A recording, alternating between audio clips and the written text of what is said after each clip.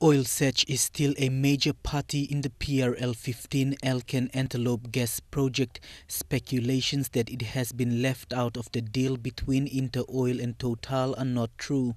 Managing Director of Oil Search Peter Botten clarified this in a news conference today. There's no question we've been locked out or otherwise. We bought 23% and we're quite happy with our 23%, and we will be a major party in moving the development forward. Oil Search has purchased 23% of the shares in the gas project, equivalent to 2 billion kina.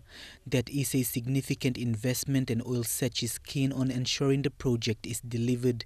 So again, having put that money on the table, we're very keen to see that money invested well and a return on that money.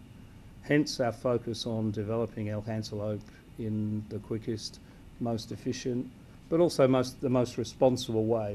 Mr. Botten says the notice of dispute issued to Interoil was to ensure that the joint operating agreement that governs their operation is complied with. He also clarified Oil Search's position on the government's acquisition of 10% stake in Oil Search shares.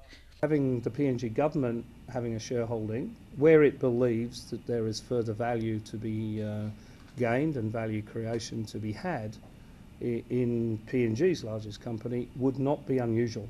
99% of Oil Search business is in Papua New Guinea, and the company is confident the Elk and Antelope project will boost the growth of the company to benefit the people and the country.